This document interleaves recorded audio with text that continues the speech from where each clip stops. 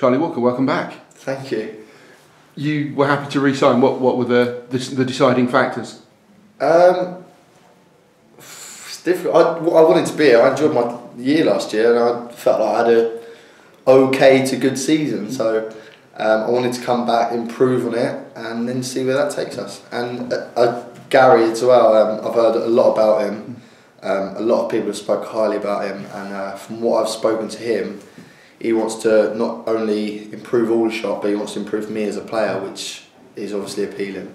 And you say you had an okay to good season. You were the club top scorer, so yeah. let's not forget that. But were you, even though you were the club top scorer, did you feel there was more to come from you? Yeah, definitely. I've said this to Gary as well. I've said I wanted to score more goals, and I think I didn't because my middle of the season wasn't great. It was okay. I was maybe playing a bit too deep than I should have been. My area is being in the box and scoring goals, which I think I showed against Bromley at the end of the season, where I was trying to play a bit higher and I was in a 2 up front with Dan. And I've said that to him. So that's, for me, it felt like it wasn't my best season because my target really was up towards the 20, and 14 is okay, but it just wasn't good enough for me, and I want to improve on that this year. Yeah. And I don't know if you've spoken to Gary about this. As Aldershot Town fans well know, Gary plays kind of attacking football, very open football, the sort of game that should, lots of pace as well, the sort of game that should suit you. Yeah, he said that to me, and that was again another factor in coming back.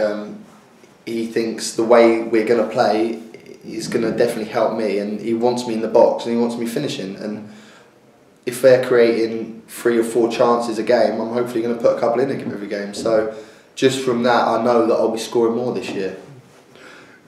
The summer's far from over. We don't want to start setting too many targets yet, but is that, you say last season your ambition was to get close to 20, is that where you see yourself again? Yeah, again, it will be that, but really first of all is just to beat last year, and I have to improve, and I have to improve my game, and my goal scoring has to improve. That's pretty much standard, yeah. Are there any other personal ambitions, anything that the manager has said of this is where the team wants to go? Not as such yet. I think he'll put his squad in place first and then speak to us as a group and sort of sit down with us. But he's just told us straight away that he wants to play football, he wants to play at the back, and he wants to get us playing again, and no long balls, and maybe if we need to, but main thing first is just to play football.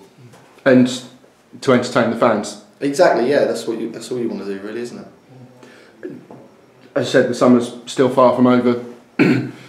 First pre-season is the 1st of July, but yeah, I'm sure you're enjoying your summer, but are you also, in the back of your mind, looking forward to getting back and getting working again?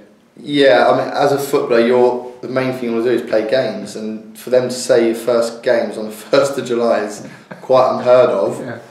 But I'll be training before that, and I'll be working my fitness through the summer. I mean, I'm in the gym already. I'm running every day, so hopefully I'll be firing straight away on the 1st of July against QPR.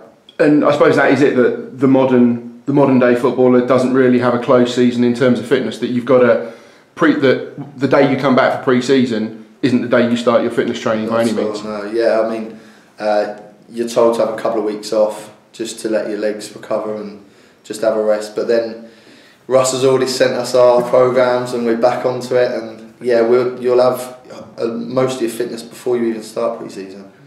So once you start pre-season, that's starting on tactics and shape and actually the technical side rather than just running up hills. Yeah, exactly. So yeah, it gives you more chance to start working on your tactics and your football inside.